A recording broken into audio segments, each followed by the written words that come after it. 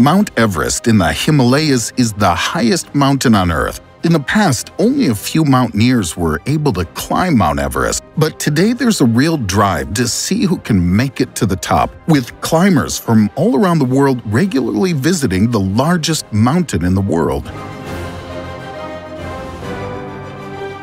The difficult ascent is expensive, with local Sherpas usually accompanying mountaineers from all over the world. Even if many more mountaineers try the ascent today, there are always difficult and even fatal situations, and it's not uncommon for mountaineers to let their companions down. We'll explore some of the reasons for this in today's video. Climbing Mount Everest is, without a doubt, one of the greatest adventures one can experience, but it involves many dangers.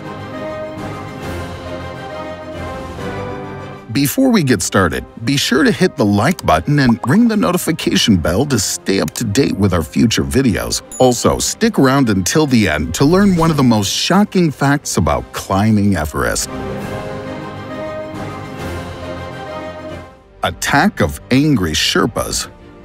You may often hear about Sherpas in regard to Mount Everest. Usually, they guide the climbers to the summit. In this example, however, the climbers had to abandon the climb of Mount Everest because they were attacked by angry Sherpas. Climber John Griffith, who was attempting to climb with other companions at the time, gave up because he said he was afraid the Sherpas would stone them to death. In order to flee from them, they put up with dangerous crevasses. This was preceded by an argument with the Sherpas on the way up to Camp 2. Griffith claims that the Sherpas were not willing to talk but threatened them with stones. Griffith continues to claim there was only a verbal altercation. He had no idea why the Sherpas then became so aggressive. Fearing the Sherpas, they fled, not taking the established route, but descending dangerous glaciers with huge crevasses. In retrospect, Griffith learned that anger and frustration had been building among the Sherpas for years. They felt unfairly treated by the Western climbers, and recently this feeling had increased more and more. The concerned Sherpas said one of their men had been intentionally injured by the paying climbers, and because of that, they felt Griffith and his colleagues had shown them no respect.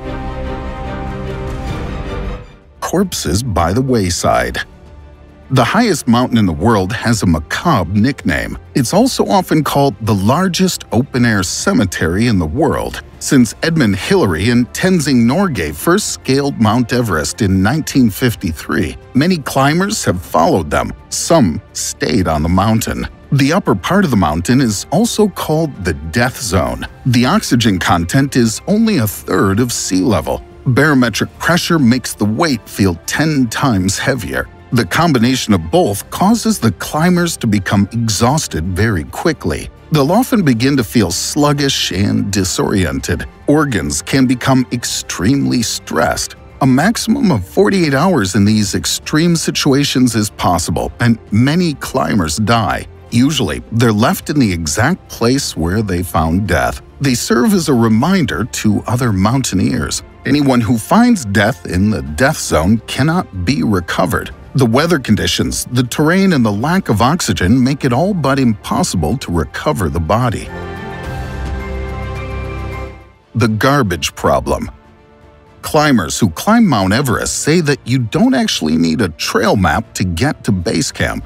It's enough to follow the trail of garbage. More and more people are climbing the world's highest mountain, bringing a lot of gear with them. Much of it stays behind on the mountain. Volunteer teams try to get the mountains of rubbish under control. Plain junk, human waste, oxygen canisters, torn tents, plastic, and leftover mountaineering gear – that's what's left on the way to the summit. The increasing global warming also ensures that the bodies of mountaineers who died on the mountain are also found. However, the cleaning actions are only a temporary solution. As soon as the mountaineering season starts again in the Himalayas, the tons of garbage will come back. There are various programs that Nepal wants to use to solve the garbage problem on Mount Everest. There's a garbage tax, for example, but it's ridiculously low given the price of a Mount Everest expedition. Yeti. The Yeti myth has existed for ages. In 1951, British explorer Eric Shipton found a footprint while looking for an alternative route to Mount Everest. Believing the imprint to be human, he took a picture of it, and the Yeti was born. The huge footprint looked like a human foot with a thumb.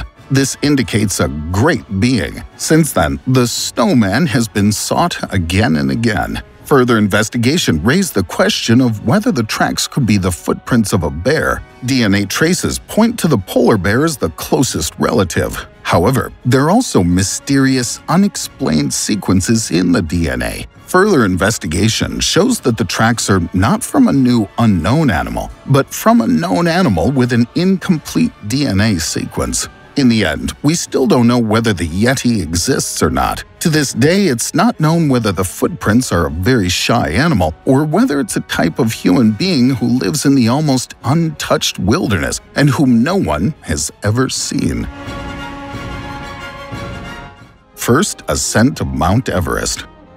In 1953, the British expedition led by Sir John Hunt set out to climb the highest mountain in the world. This expedition included 10 climbers, 350 porters, 20 Sherpas, and tons of supplies. There have been unsuccessful attempts to scale the summit before. In 1950, a southern access to the mountain was discovered. The first ascent was made in 1953. Edmund Hillary was a well-known mountaineer. In 1953, he'd reached the peak of his performance. The Sherpa Tenzing was one of the best summit guides in Nepal, so they formed a strong team to conquer Mount Everest. On May 29, 1953, at 11:30 a.m., they reached the highest point on Earth. They only stayed at the summit for 15 minutes before beginning the descent again. It was very important to the Indian and Nepalese press to point out that the Sherpa was the first to reach the summit. They wanted to show that the local mountaineers are at least as good as the foreign summiteers. To circumvent this political issue, Hillary and Tenzing agreed never to mention which of the two men actually set foot on the summit of Mount Everest first. Years later, Tenzing revealed in his autobiography that it was Hillary who first stood on top of the world's highest mountain. The Third Pole. There are people who refer to Mount Everest as the Third Pole. This is based on the fact that the North and South Poles naturally describe the northernmost and southernmost points on Earth, and the top of Mount Everest is consequently the highest point on Earth. Many myths and mysteries remain unsolved to this day. For example, it's not known to this day whether the mountain was conquered in 1924 as had been claimed by many. Back then, on June 8th of that year, mountaineers George Mallory and Sandy Irvine set out to climb to the top of the world. They wanted to stand where no one had stood before. They were last seen 800 feet below the summit. Did they stand on top of Mount Everest? Nobody knows. Irvine reportedly carried a Kodak camera to record their attempt. In 1999, more than 75 years later, Mallory's body was found at an altitude of 8,250 meters. In his book, The Third Pole, Mark Sinnott tells the story of Mallory and Irvine. The biggest mystery of Mount Everest. Whether Mallory and Irvine conquered Mount Everest in 1924 is actually not only the biggest unsolved mystery of this mountain, but in the entire history of mountaineering. If so, they reached the summit a whopping 29 years earlier than Edmund Hillary and Tenzing Norgay. The problem is that the camera Irvine is said to have been carrying has not been found to this day. It may contain images of Mallory and Irvine at the top of Mount Everest. Another unsolved mystery. What happened to Irvine and Mallory? How did they die on the mountain? Mark Sinnott didn't just write The Third Pole. An article by him about the search for traces of what is probably the first successful summit attempt on Mount Everest was also published in National Geographic magazine in 2020. He set out to solve the biggest riddle about the highest mountain in the world. He wanted to find Irvine's body. Mallory's remains were found during an expedition in 1999. At the time, it was first believed to be Irvine's body, as it was found where Irvine's ice pick had been discovered. There are many more mysteries surrounding Irvine and Mallory. That's how Mallory's green-tinted goggles were found in his pocket, a hint that he might have descended from the mountain at night and didn't need the glasses. His watch stopped between 1 and 2 o'clock. No one knows whether this was during the day or at night. He also said before the expedition that he would take a picture of his wife to the summit to leave there. When his body was found, he did not have a picture with him. This indicates that he must have been at the summit. Mallory had no sign of a camera. Noel Odell last saw Mallory and Irvine on June 8, 1924 at 12:50 p.m. He was her teammate and said he saw the two about 800 feet below the summit and they were moving quickly up. A Chinese Everest veteran named Xu Qing said in 1960 that he had discovered what he believed to be Sandy Irvine's body during a Chinese expedition to Mount Everest. He made his discovery while descending from the highest camp at 8,510 meters. Mark Sinnott found exactly this spot with the help of GPS data during his expedition. It quickly turned out that this place, which Jing had called a crevice, was just a narrow crack in the rock, far too narrow for a person to crawl or fall in there. The gap was definitely empty. Scott also failed to resolve the many questions surrounding Sandy Irvine, and perhaps the highest mountain on Earth will never reveal its secret. The man who climbed Everest in high heels.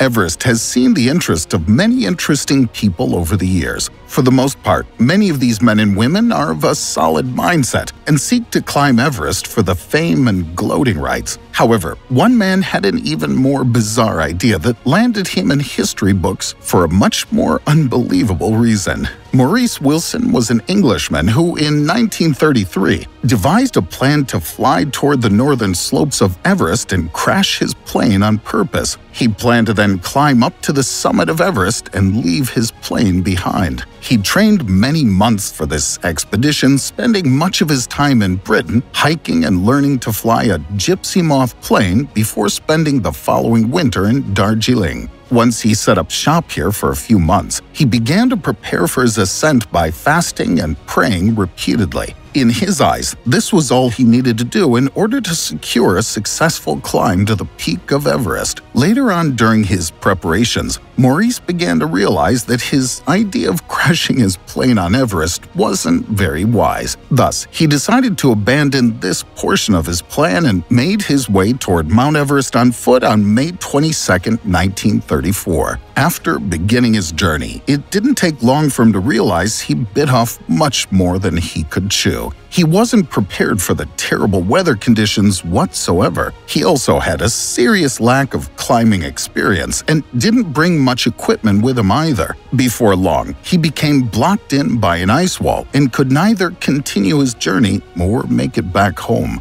His final diary entry was noted as being written on May 30th, so he most likely passed away later that day or early the day afterward. His body wouldn't be found until the following year, and rumors began to circulate that he was found dressed in nothing but women's lingerie. While this story was never completely confirmed, it began to spread around like wildfire. What would this man have possibly been doing on the world's tallest and coldest mountain wearing nothing but women's underwear? Before long, this rumor began to die down and people believed it was nothing more than a made-up story. However, it didn't take too long for the story to gain traction once again a couple of decades later in 1960. In 1960, a Chinese team of climbers came across a very strange discovery while they were climbing the mountain. They stumbled across a high-heeled shoe from a woman's outfit. They couldn't seem to understand what a shoe like this would be doing on Everest. However, when they announced this discovery, it didn't take long for memories of Maurice Wilson to begin flooding the minds of avid climbers once again.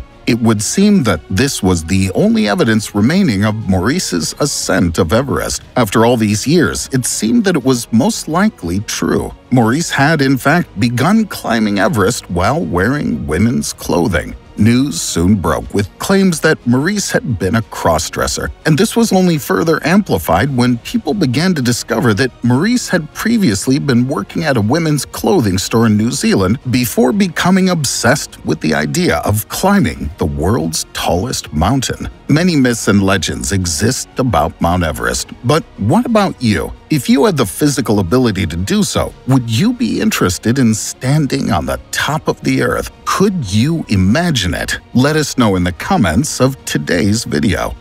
Thank you for watching. Click on one of the pictures and watch another exciting video. If you liked the video, please give us a thumbs up, and to never miss new videos again, click subscribe and we'll see you again soon.